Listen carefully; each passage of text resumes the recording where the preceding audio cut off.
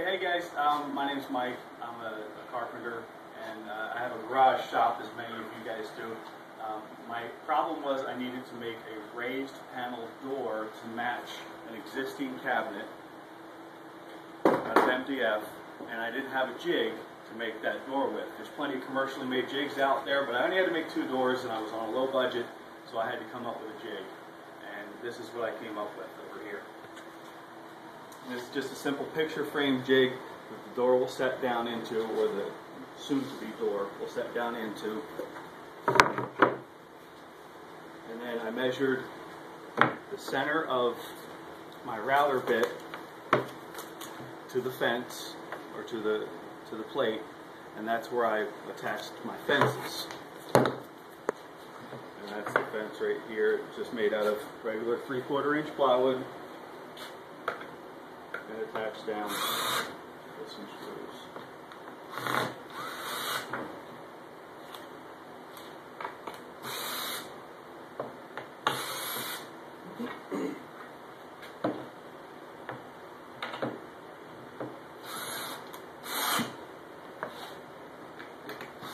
Of course, it helps to put the screws on the right side.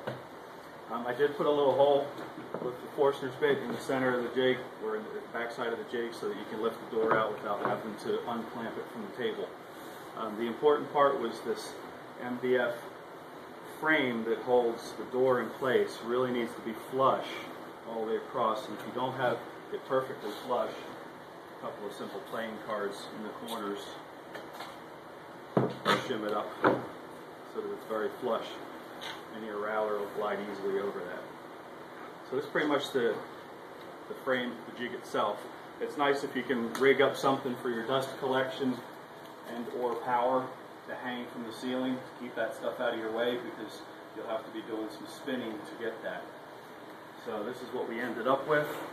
This is the old door that I had to match, and this is the new door that I cut after finding the right router. Of course, putting the edge on it is the next step. So I'll go ahead and run a little bit of this, show you guys how to work it. If you have the plunge router, of course, it's real nice, and dust collection helps some.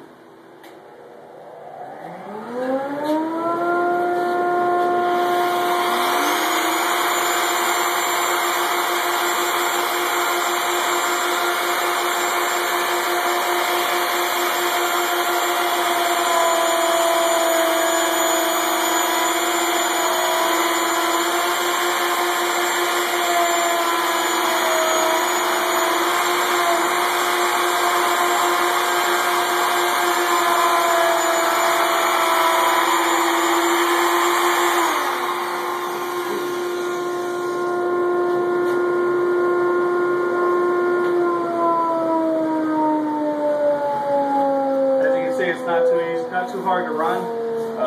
It makes a lot of dust, because MDF always does, but it makes a nice detail, and you end up with the finished product. Seems to work pretty good for the garage shop.